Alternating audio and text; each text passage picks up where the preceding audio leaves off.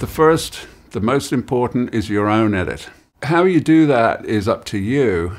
A lot of people write the first draft in a rush, and then they say, the real skill in writing is the rewriting. So they will go back and do a second draft, maybe a third, fourth, fifth, maybe many, many drafts. I don't do it that way, except maybe I do, depending on how you define it. What I do is I write all day, and then the very first thing I do the next morning is read back what I wrote yesterday. And literally I read it out loud. That is a fabulous way of detecting things that you're not detecting when you're just silently reading. So I read through what I did the day before, and I make all the necessary changes that I can think of that are necessary.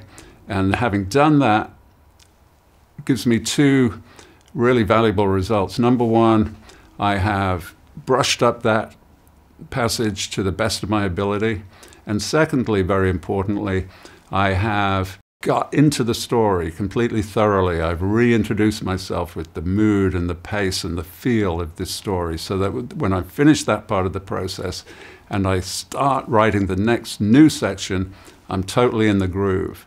So what I do is I call it churning, or kind of 2 steps forward, 1 step back. I write all day, I check that the next morning, amend it as necessary, and then do the next new section, which I will check the following morning, and so on. A process of constant churning.